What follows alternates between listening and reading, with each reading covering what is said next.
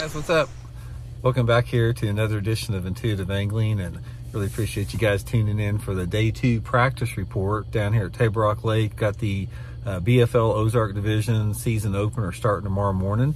Going to give you guys a rundown how my second practice day went. You guys probably saw the video I did yesterday, or a lot of you guys did. Gave you guys the day 1 report, so we'll get into day 2 today.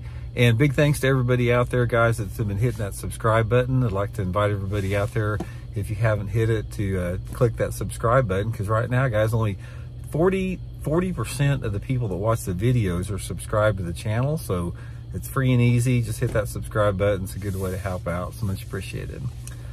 Okay, guys, I'm still freaking freezing cold, man. I got back in the truck here. It was quite a departure from yesterday. If you guys saw the video yesterday I did, super nice day. It was probably 60 degrees, light winds, sunny, beautiful day. And today it was freaking raw out there today. It was like low 40s when I launched the boat this morning, and it was raining pretty hard on the way down here too. And then the temperature slowly started dropping all day long, and it got windier all day long. And right now the temperature is about 30 degrees out. There were some snow flurries on the lake when I just came off, and it feels good to sit here in the truck and get warm, man, because that it was real cold air. It was like a cold, wet 32 degrees out there, 25-mile-an-hour winds. So just completely different day today. So anyway, guys, going to give you guys a rundown. Yesterday, if you guys saw the video, you know, it was a really good day. Caught a ton of fish yesterday. Didn't catch any big ones, but I caught a lot of fish. And I guess people I talked to caught a lot too, so I guess they were just biting yesterday. And they were biting again today. Sort of a similar type of day. I didn't get quite as many bites, probably because of the way that I was fishing. I started out in a different part of the lake today, and I fished there probably, I don't know, maybe 3.5 hours. And I caught probably, I don't know, maybe a dozen fish in there, a couple keepers. And then I took the boat out and I went back over to the area that I fished, or the vicinity that I fished yesterday. I drove about 25 miles to get to the other area, and caught probably another 10 or 12 fish, caught 2 or 3 keepers. So could have had another, could have had a limit today, but they probably would have only weighed about maybe 11 pounds or so. So I'm sort of giving you my rundown of what I think from the last 2 days of my, and sort of my plan for tomorrow. First of all, guys, I'm just going to tell you right off the bat, this tournament is going to get one spotlight. There's no doubt in my mind. And, you know, I'm getting ready to go into this a little bit. And it's not that I'm being negative, because a lot of people out there, you know, label me as negative about some things, but I'm just being realistic. There's a difference between being realistic and negative. This tournament is going to get one spotlighting, without a doubt. And I'll save you, let me save you the post-tournament wrap up for what the winner of this tournament is going to say. Because they're going to say, yeah, I caught every fish that I saw in this tournament, I caught with live scope. I saw every fish hit it. If it wasn't for my live scope, I would have won the tournament. I caught every fish 40 to 60 foot deep. They're going to catch them on some little forward-facing sonar minnow with a jig head, guys. That is how this tournament's going to get won. So saying that, it's not that, you know, I'm not like, you know, admitting defeat right off the bat, but I'm realistic because I know the conditions here.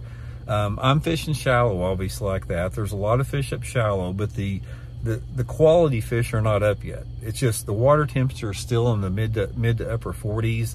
Fish are starting to move up a little bit. There's a lot of small fish up shallow.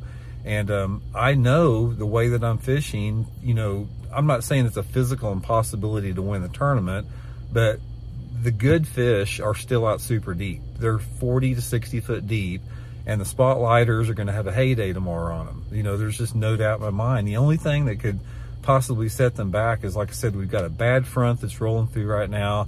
It's supposed to be 20 degrees in the morning. It's supposed to warm up only into the mid to upper 30s. It's going to blow like 15 miles an hour. That may scatter some of those deeper fish out a little bit, and it's probably not going to help the shallow fish for sure. So, you know, you sort of have to maximize, in these tournaments, guys, you sort of have to maximize the game plan that you went with. Now, I know in my case, being fishing shallow out there, I know there's a lot of fish up shallow. I feel pretty confident that I'll have, I'll have a shot to get a limit of fish. And the only difference between me being in the middle of the pack with a limit, the way that I've been catching them, and then being in the top 10 is if I get one of those big ones out of nowhere, one of those 5 or 6 pounders. So given that, I've got to make a few adjustments tomorrow. I experimented around a little bit with some other big fish lures. I can't get them, to go on, much on that. But tomorrow I've got to give myself an opportunity to catch one of those big fish. So what I'm going to do tomorrow, a little bit different. I've been fishing a wide range of stuff. I've been fishing spinner baits, jerk baits, crank baits, some swim baits like that. But tomorrow I'm going to put a jig on, and I feel that there's so many fish up shallow where I'm fishing at that if I go to like a full-size jig, slow down, pick apart that cover, since we have a post-frontal condition out there, that might give me a better chance to catch, a couple quality fish, that I haven't been fishing. I haven't been fishing a jig because I've been sort of trying to cover water here a little bit.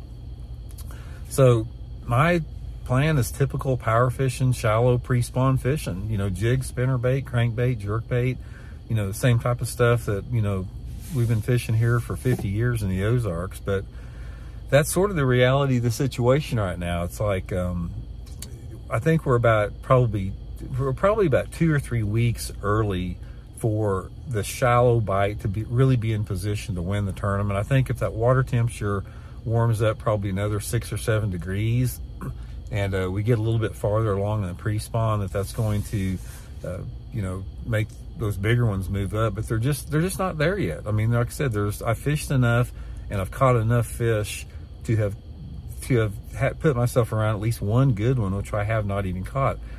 As of now, I haven't even caught a 4-pounder in practice yet. So maybe that's coming tomorrow anyway. But anyway, that's sort of the deal here, guys. Everybody's spotlighting in this tournament. Everybody's spotlighting. Even the people, I've been up today, was up in a little bit more stained water, and they're even spotlighting in the stained water. I'm literally the only dude on the bank that I've seen in this tournament. Everybody has got their head down, glued to that video game. That's just what they've got here.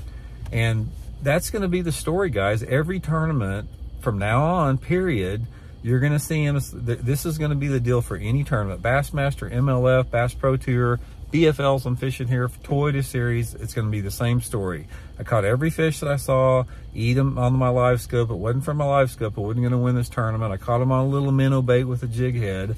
That's, you don't even have to see the tournament results. That's what it's going to be until we get this crap banned from tournaments, which hopefully that'll be sooner than later. So anyway, guys, that's the plan tomorrow. Like I said, I'm going to go out there, put a bunch of clothes on because I got a pretty long run to make tomorrow in 20-degree temperature in the morning, and go out there and hopefully catch a limit and get a good one to get the season started off right. So anyway, guys, thanks for tuning in. Really appreciate you guys following the report. I'll give you the first day tournament competition day report tomorrow, and maybe you can learn something from what I did right or what I did wrong, one of the two out there.